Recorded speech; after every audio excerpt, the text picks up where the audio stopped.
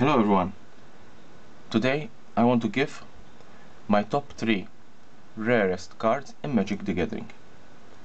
These cards are the rarest of the rare of all Magic cards in Magic the Gathering. So let's begin our top 3. In third position we find 2 particular cards that were created by Richard Garfield to commemorate the birth of his 2 childs. The first one is Fraternal Exhalation, which commemorates the birth of his second child, and Splendid Genesis, which commemorates the birth of his third child. These 2 cards are non-tournament legal.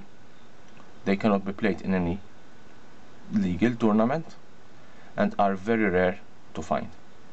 For Splendid Genesis, there's an estimation of 110 copies printed, and Fraternal Exhalation, there are only 220 copies printed.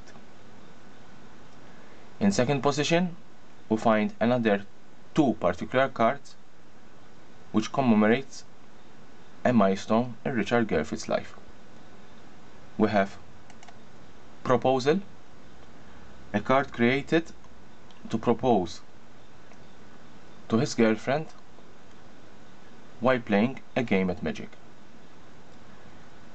Legend says that the deck that was fused while casting this card is still in existence. The other card in second place, it's Phoenix Heart.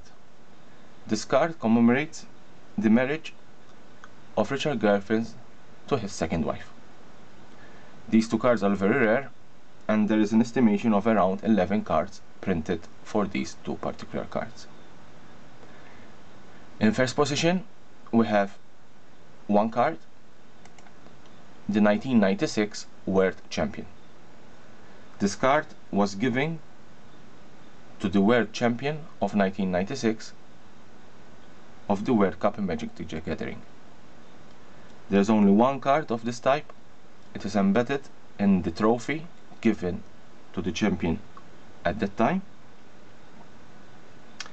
This card was sold for $17,000 to an anonymous collector, and as of today no one knows where this card is. So this is the top 3 rarest cards in Magic the Gathering. I hope you like this video. Please leave a comment, subscribe to my channel, and like this video. Thank you very much.